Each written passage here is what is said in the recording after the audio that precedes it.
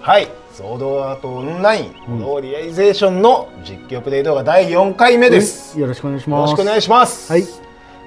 今街のね一通り見て名前始まりの街。何者だ。何者だ。何者だ。そうですね。まずそこからですね。はい。電撃オンラインのゴローです。はい、ゴロー殿です。そしてテケオンです。はい、よろしくお願いします。よろしくお願いします。はい。始まりの街。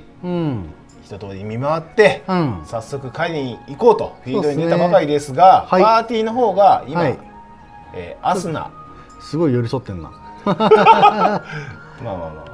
アスナ、リズベット、そしてシリカに代わってリーファを入れたという感じでございます。まあはい、そんな感じですね。はい。まあ今みんなねレベル1なんですが、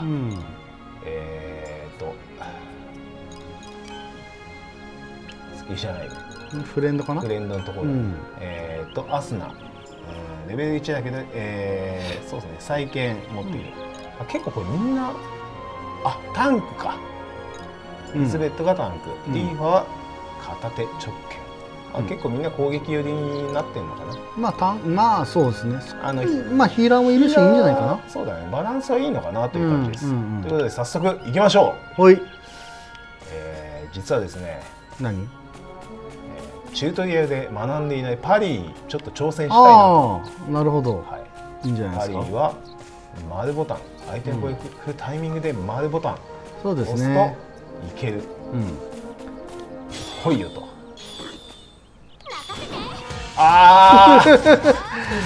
リーズが今まあ今大丈夫ですけども、一応キャストスキルにはスキルというか一回使っちゃうとスキルにはねキャスト時間リキャストが必要になるんで今も使いますけどね。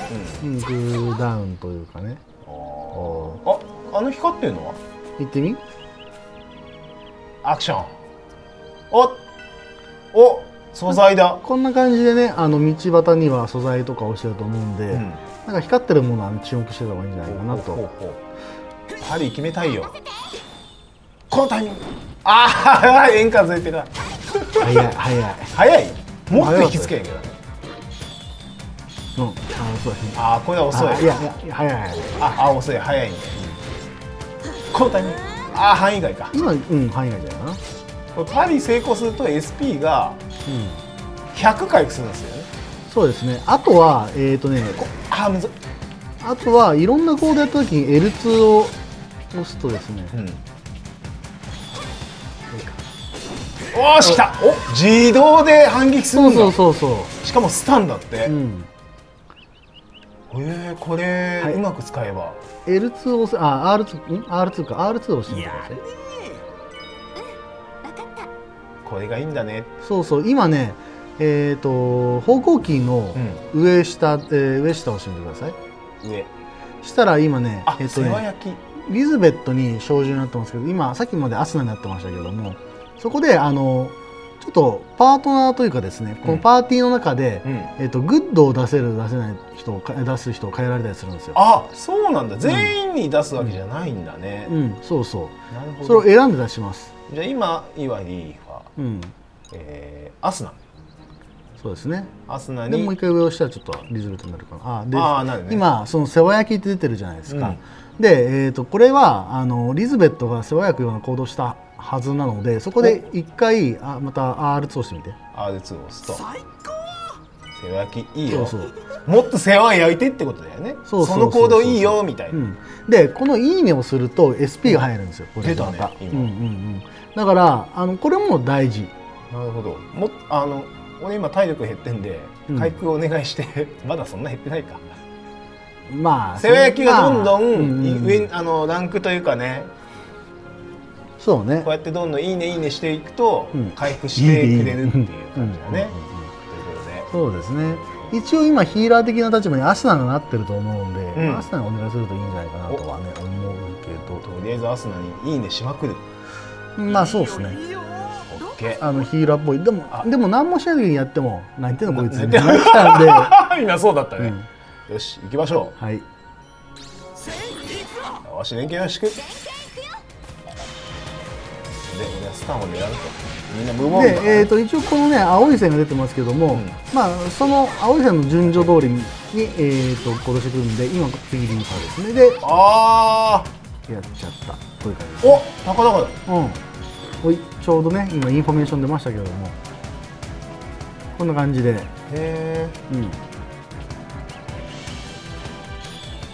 お、赤は危ないんだな。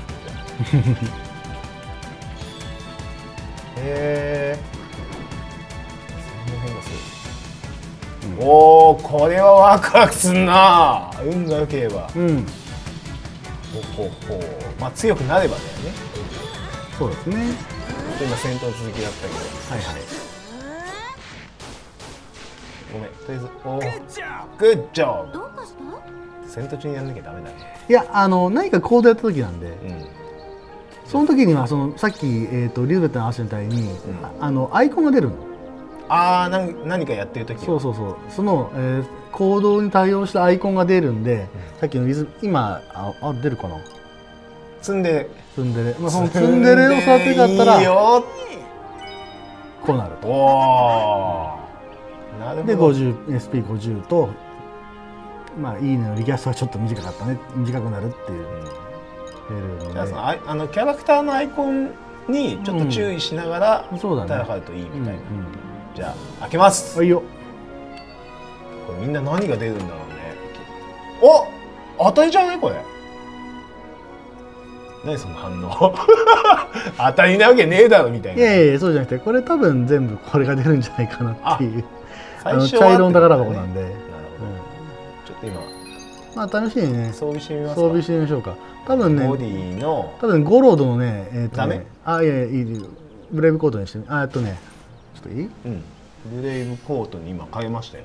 したら見た目が変わったはずなんです。おお、すごい。よいしょ、見やすくなるかな。場所を変えた方がいいかな。こうか、こんなもんかな。ちょっとヤングな感じでね。ちょっと草がやっぱりどうしてもあれなんですけど。おお、なるほど。さっきも来たのはこれでこうなると。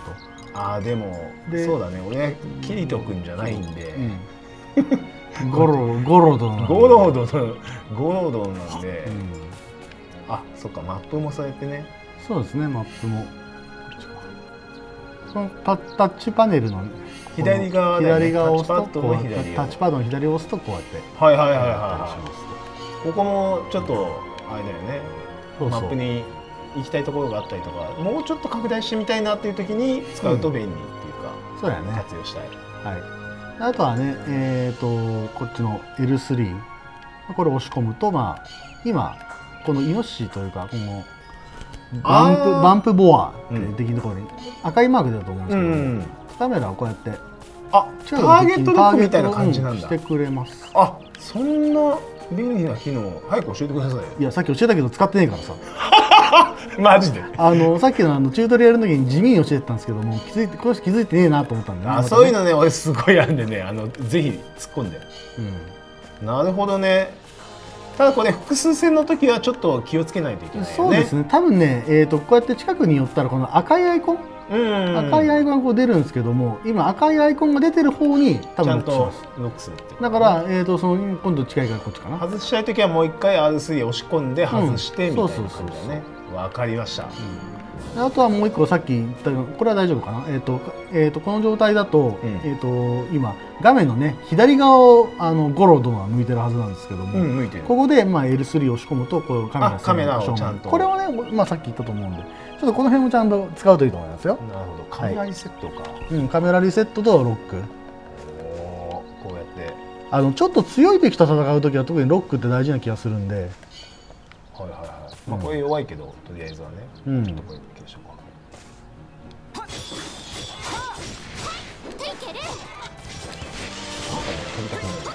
いいんじゃない？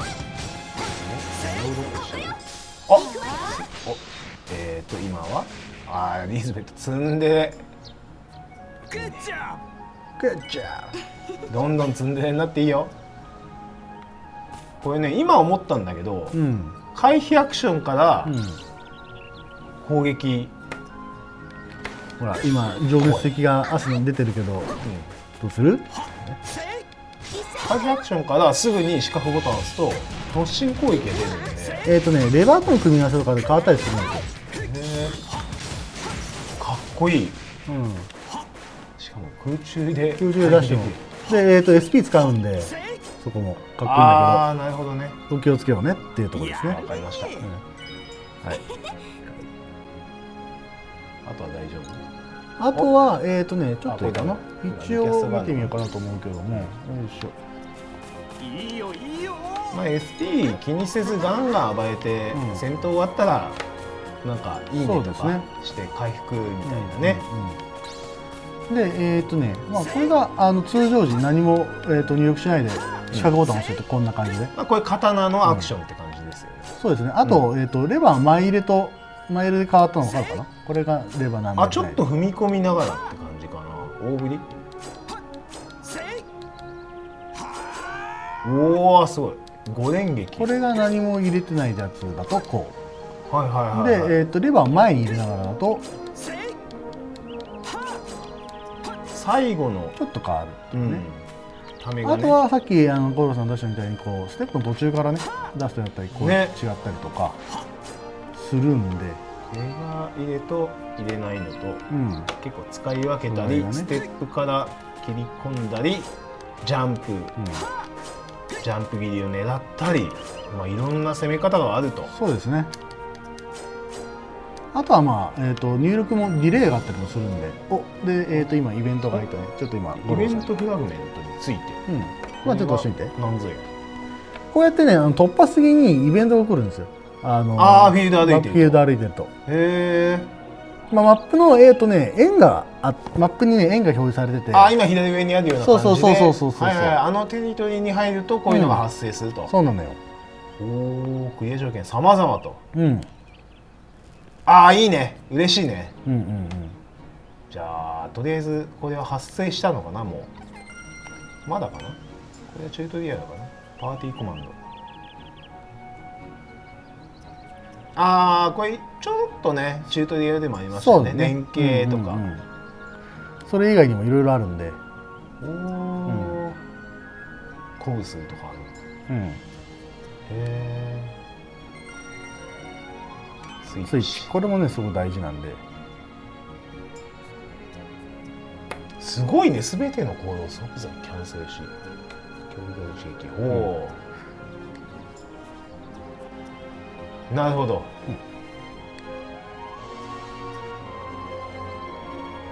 攻めにも使えるし回避手段としても使えるみたいな。そうなんだよね。スイッチ使ってみると分かると思うんで、まあ次来たらスイッチ使ってみていいんじゃないかな。わかりました。L1 プラスバツボタン。いいね。さっきちょっと言っちゃったけどね。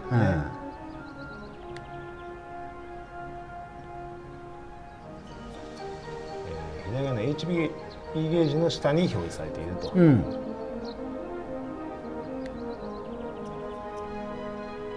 まあこれはそこを伸ばしたくないなと思ったら別にしなくてもいいみたいな感じですよね。割と自由ですよね。ただ基本してった方がお得ですよみたいな。そうだね。最初のうちはそこまで考えなくても大丈夫と思いま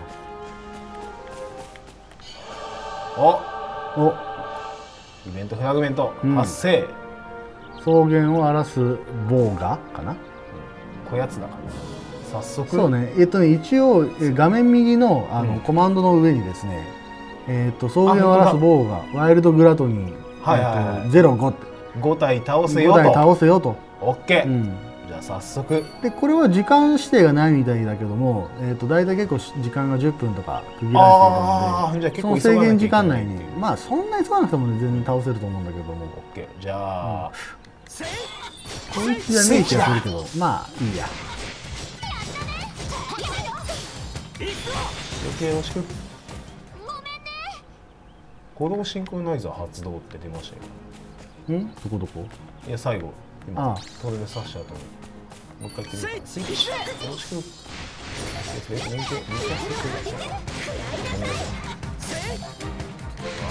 なるほどね。そんな連発はできないね。やっぱ危機を逃れるやつなんで、そう何度もガツガツ使えちゃうとね、確かに強すぎるんで。でもここら辺の戦闘は基本まあなんかいろんなものを練習しながら、今正面左側ちょっと見てみて、敵に十字とか剣の組み立てがある。これがクエストの対象ってことか。強そうじゃないこれ歩いていくところがまた。どうかな。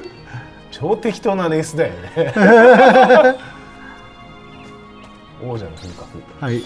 わあ、好戦的だ。ここの隙に。ほら。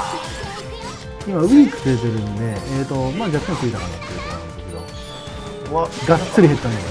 やばくね。はい。ごめん、ちょっと待って。やるね。いいね。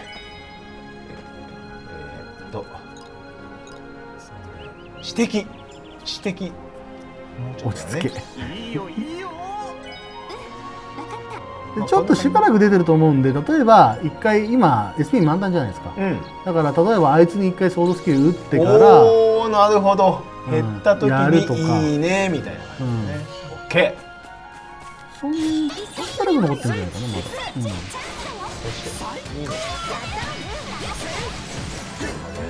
で今度リズベットに合わせてみ。得意だね。好戦的。まあ今満タンなんでね。まあね。レベル上がりましたよ。初めて。おめでとうございます。やったぜ。もうちょっとさ気持ち込めようよ。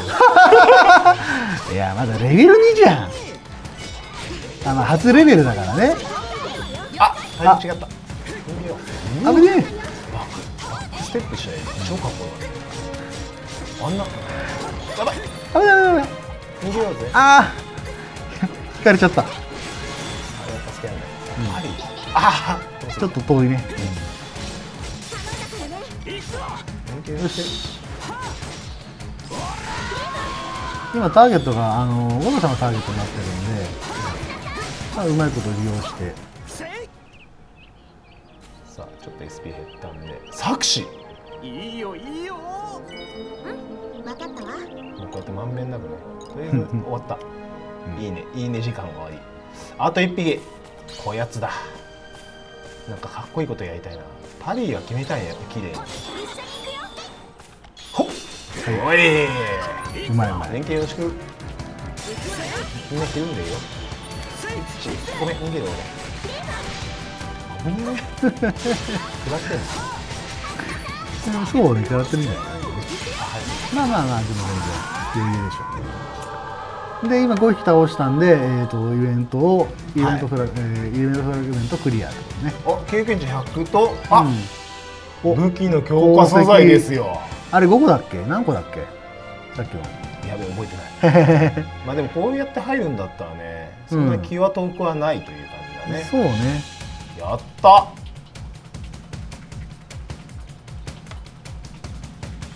なるほどね。戦闘はなんか本当、自分のやりたいような戦い方できるからね。そうね。これは楽しいな。エピソードクエスト。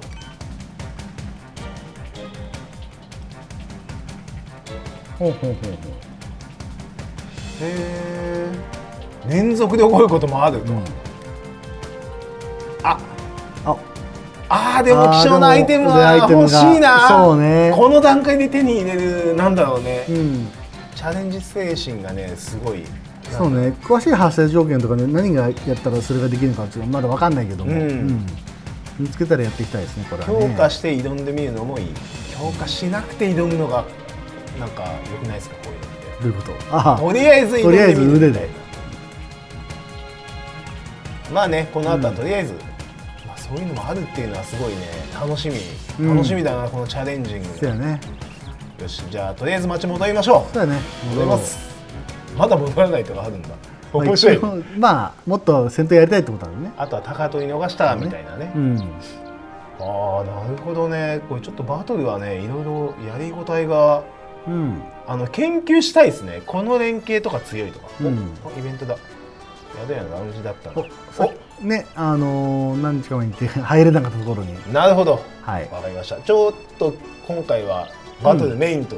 そうやね。バトルメインの回ということで、第4回動画この辺で終了にしたいと思います。ワクワクの宿屋は次に。楽しみにということで。はい。皆さんご視聴ありがとうございました。ありがとうございました。